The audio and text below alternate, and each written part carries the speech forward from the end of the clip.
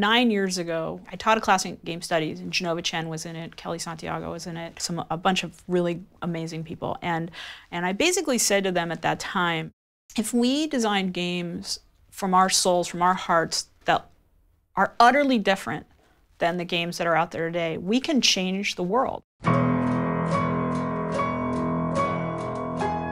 We, Thatgamecompany, have a very unique approach of making games. We always start from an emotion, which is very different. Most people start with, hey, a genre. Hey, let's make a racing game. And we just thought it's really good to do a company which can help explore the width of the medium and also increase the depth of the medium. I met Jenova Chen at the USC Interactive Media program. Going into our last year, he had been working on this student project called Cloud and asked me to come help finish producing the project. And at that time, I was just looking to do as many game projects as possible because I just knew that that's what I wanted to be doing. And so I immediately said yes.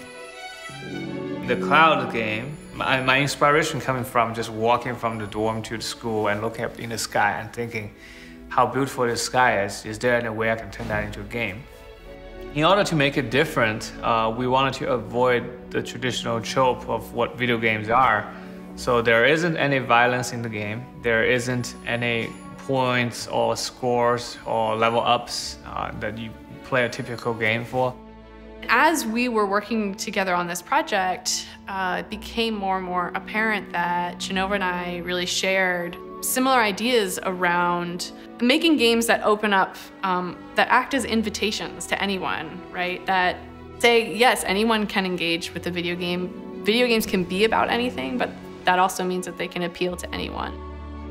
We started getting hundreds of emails telling us how the game made them very emotional, how we should really consider making more of these games to show the public that games aren't about just fighting and competing. And what really strikes me was one email was saying that you should tell the team who's involved in this that you're beautiful people. And I grew up my entire life, nobody told that I'm a beautiful person. So that's really special for me that I thought, well, geez, I've made like 12 games before this one. What's so special about this one that people are just going crazy?